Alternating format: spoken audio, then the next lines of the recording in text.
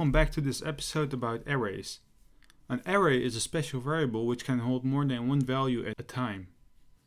Arrays are very important in PHP because you will use them a lot, and I mean a lot.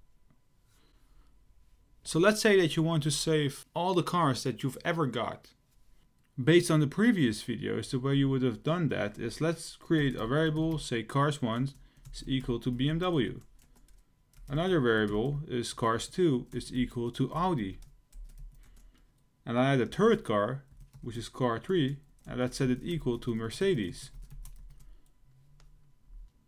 Right now, we only have 3 cars, but what if we had 100? Would you just create 100 variables? Or what if you have a large database and you want to loop through it and find a specific car? The best solution is to create an array. An array can hold many values under one single name, and you can access the values by referring to an index number. To show you how an array actually works, let's look at this picture. Right now, you can see one gigantic box with small boxes inside of it. So 7 is a small box, 11 is a small box, and so on. All the small boxes have a value: 7, 11, 6, 55, 98. All these boxes are assigned to a key, which is also called an index. An index always starts with 0 and goes up until the amount of values that you have stored inside of your array. An array always has a lower bound and upper bound, and this is basically the lowest index and the highest index. So the lowest index, the lower bound, is always equal to 0, and the upper bound depends on the amount of values you have inside of your array. So let's continue with our car example, and let's create an array. The way you initialize an array is simply by creating a variable, and we want to store more than one car, so we will call it cars, and set it equal to array followed by a set of parentheses and a semicolon. Inside the parentheses, you want to add the car names, but you need to remember that you need to separate the values with a comma. So let's say that our first car is a BMW, comma, second one is an Audi, and the third one is a Mercedes. Like I've said before, BMW is assigned to 0, Audi is assigned to 1, and Mercedes is assigned to 2. But what if you just want to print out one name and not all 3 of them? This can be done with an echo. So let's say that we want to echo out cars followed by brackets, because we want to specify the index number that we want to print. So let's say that we want to print out the Audi. BMW is 0, Audi is 1. So let's put the 1 inside of it. Let's save it, refresh the browser, and you can see that the output is Audi. And if we change the 1 to 2, the output will be Mercedes, and if we put on 4, you can see that we get an error message because 4 doesn't exist.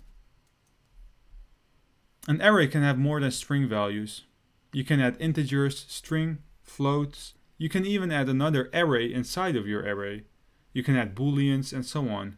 Let's create a new array, and let's say my car is equal to array followed by my car's name. So I have an Audi from 2015, and the amount of kilometers is 75,304.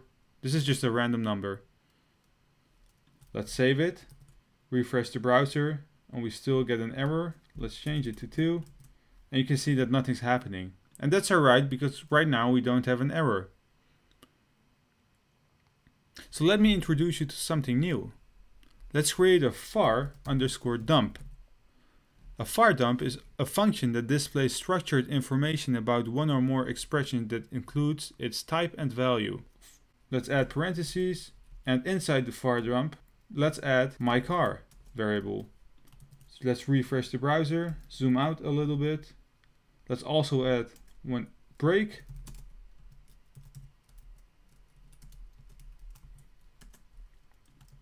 You can see that the output is something weird.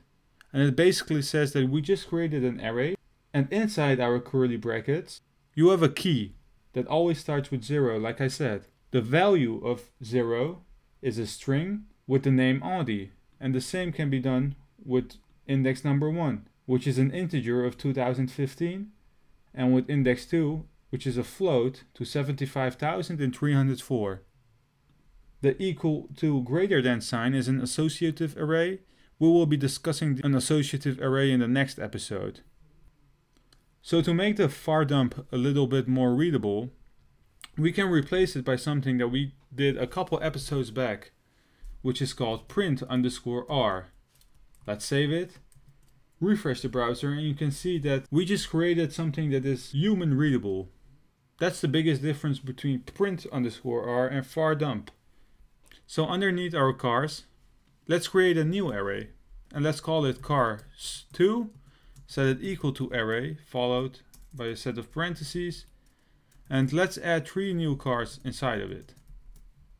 Let's say that the first car is a Volvo, the second one is a Chevy, and the last one is a Volkswagen. Right now, we created 2 arrays. There is a predefined function in PHP that lets you merge these 2 arrays. This can be pretty handy if you work on a complex application, and later on, you created a new array and you just want to merge the 2 information together. What we can do beneath our myCar array, or let's add cars2 to make it more readable right here. We can use a function that we want to say that we want to add cars2 information inside cars1. So let's say cars is equal to array underscore merge, followed by a set of parentheses. And what we want to do is basically say that we have our first array, which is cars, and we want to add the information of cars2 inside of it. Let's save it. Let's var dump cars again. Let's refresh. Let me add a break real quick. Let's echo out a break. Let's save it. And let's also change var dump to print_r. So what we just did is we already had our first array, the BMW, Audi, Mercedes, which are in cars, and we merged our cars2, which has a Volvo, a Chevy, and a Volkswagen, into one array. This was it for this episode. If you do enjoy my content and you want to see more, leave this video a thumbs up, and if you're new to this channel, please hit that subscribe button.